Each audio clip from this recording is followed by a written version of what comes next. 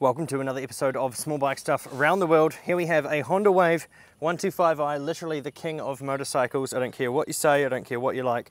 This is the best bike in the world. No, I'm not. Yes, I'm terribly biased. But seriously, this is really cool for me to see because this is made in Malaysia and mine's made in Thailand. This is a 2022 model and mine is a 2015 model, so there are some differences. So let's kick straight into it. Honda Wave 125i with a very loose chain, excuse that, we've just been playing around with things. So 125 engine, fuel injected, 4-speed, semi-automatic, exactly the same as you see on the Honda Wave 125i from Thailand, but it is assembled here in Malaysia. It does have PGMFI fuel injection. It's got the same head arrangement there, and it's got the same air intake which goes right up here under the front plastics. So yeah, engine's very much the same. On this side here, you've even got the same kind of plastic cover. You've got the kickstart there, you've got the brake. Everything's just kind of exactly the same as it was. The main difference that I've seen, which isn't actually with the engine, is with the exhaust. The exhaust has a kind of wraparound shape, which mine does not. I just need to move this bike. Okay. Thank you. So this exhaust has a weird wraparound, which the one on mine didn't. So it's like a catalytic converter, I guess, or something along those lines. But otherwise, the exhaust is very, very similar to the Thai-made Honda Wave as well. And the Honda Wave in Thailand does look similar to this now as well, with the LED lights front and rear and just a few differences compared to my older 2015 one. Onto the exciting part of wheels. So we've got the front and rear wheels, which are alloys. This is Malaysia. They love alloy wheels. You can get alloy wheels stock on most bikes, and it's actually quite rare to see spoked wheels these days. You do get them, and some of the base models do have them. It has a disc on the front, much like my Wave 125 in New Zealand. No ABS at all. Tubeless tyres as well, and it's got 1790-17 Pirelli Diablo Rossos and Diablo Rosso Sports, which are about half, if not less, compared to the price in New Zealand. And there's an 1890-17 on the rear as well, with this Honda-made alloy from Boon Siew Honda. One thing you'll see here is an option that in Thailand they don't have anymore, or did have for a while, but they've removed, a rear disc. So this swing arm is completely different. Well, not completely different, it's box tube, looks very similar. You see Boon Siew Honda, whereas mine has Thai writing on the side of it. But over here, you have a master cylinder hidden up under there and a rear disc brake.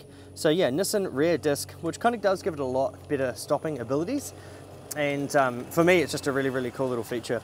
Oh, that's right, this thing doesn't have Pirelli Diablo Rosso on the rear. It actually has a Michelin Pilot Sport, and that's a 90-80-17, so a beefier tyre with a bit of a flat spot in the middle because it does so much touring. This did not get changed, but the owner did put a new front on. And the owner of this actually has a Honda Monkey 125 with a 181cc kit in New Zealand. I think it's 181, not 186.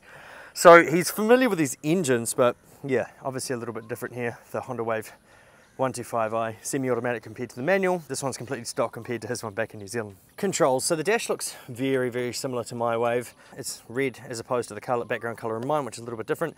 You've got your fuel gauge on the left. You've got your gear indicator selection there. You know, neutral, 1, 2, 3, 4, and it is a revolving box, so you stop in fourth. You can change through to neutral and then to first by just continuing to push down on the rocker lever here. The start button is literally just there, which is really easy to use. And then you've also got the high and low beam here, the horn, and the turn signals as well. So yeah, very basic, easy to operate. There's nothing really that crazy about this. Probably the weirdest thing with the controls here is this, which is the same as my Wave. Push in and that clicks the seat open. So yeah, that exposes your massive underseat storage, which we will talk about very soon. Jumping onto the headlights, this is an LED headlight. And then we've got bulb no, those are turn signals as well. And there's running lights under here, which are bulbs. So not full LED this model yet, but the headlight itself, I believe, is LED. And yeah, I think the tail light is possibly LED as well. My Honda Wave 125i has turn signals here and here, whereas here it's the tail light only with turn signals attached below. I'm not sure if that's a regulation thing, but it seems like a lot of the Hondas on the rear have non-integrated tail lights, whereas in Thailand some of them do have integrated tail lights. No major, but just something worth pointing out. Cool little features and quirks with this machine. Well, obviously my favorite thing is the 18 litres of underseat storage under here. You can fit a full face helmet in there. with a GoPro on sometimes. Sometimes you have to take the GoPro off, depends how you've got it mounted. But yeah, you can fit a full face helmet in here. You know, you can fill it up with ice and chuck some cold drinks in there. You know, take some sodas out and have a nice picnic somewhere with a completely cool underseat storage. However, that's probably a bit stupid because a lot of your electrics are there. The ECU's under here, and yeah, kind of fuel lines and everything under there. So maybe not a good idea to fill that with ice, but it is a cool idea to think about. If I turn the key on,